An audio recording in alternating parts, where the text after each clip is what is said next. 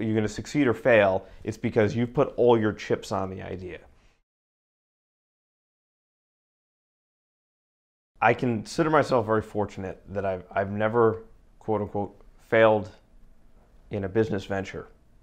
That doesn't mean that there aren't ideas that didn't get off the ground, but I never took the risk.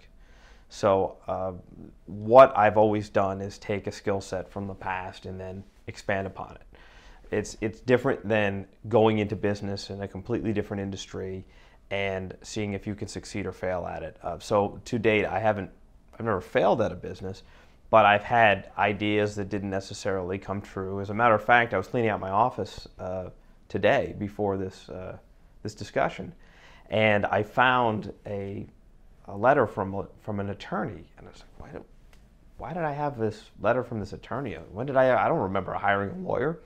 It was back when I was in radio, and I had this idea to create a software program to make it easier for board operators to edit and mix music on the fly. I thought it was a good idea, and so I went and I had the idea and kind of the schematic of what I thought it would look like. I think I got copyright protection on it. And then, the industry came up with something like that, and it was called PRATT was the name of the system that we ended up using. So there was no need for me to create the product. Someone else had already thought of it. But, in retrospect, it was something that I shouldn't have even considered doing. Though I knew how to be a board op, I knew nothing about computer programming. And this book ends with something else that I said earlier, which is you should pick something that you're familiar with, that you understand. I mean, the fact that you like food doesn't mean you should open a restaurant.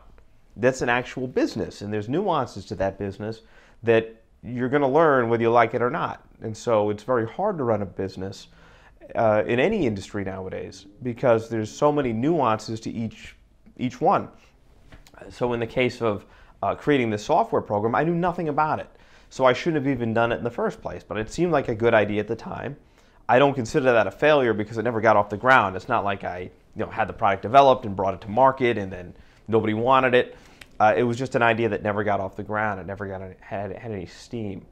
The notion of becoming an ad agency is also not something that I've failed at because the way I operate it, it's just me. I'm considering expanding and maybe having somebody help me out from an administrative standpoint.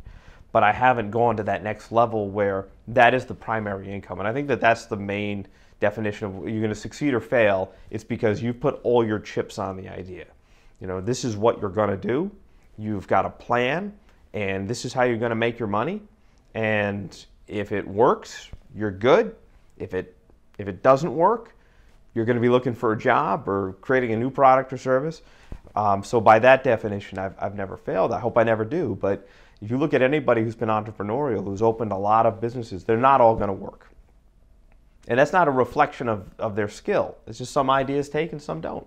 And credit to anybody who's got the guts and courage to keep going out there and trying new things until something succeeds.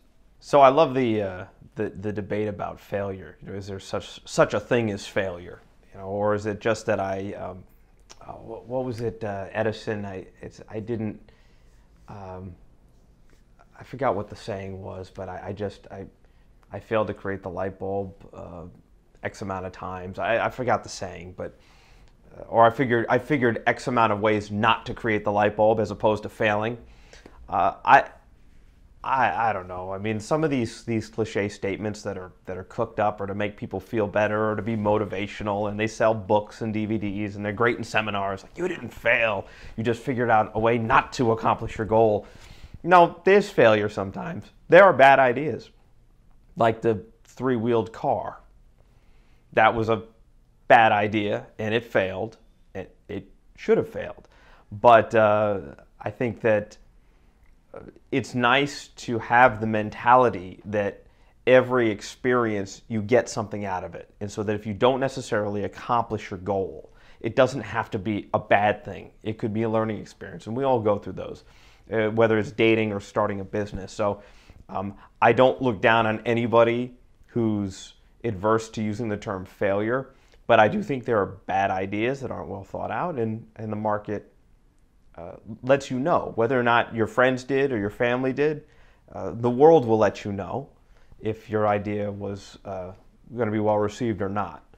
But as far as how you want to frame that in your own mind, hey, look, you call it a failure, don't call it a failure, it matters not to me.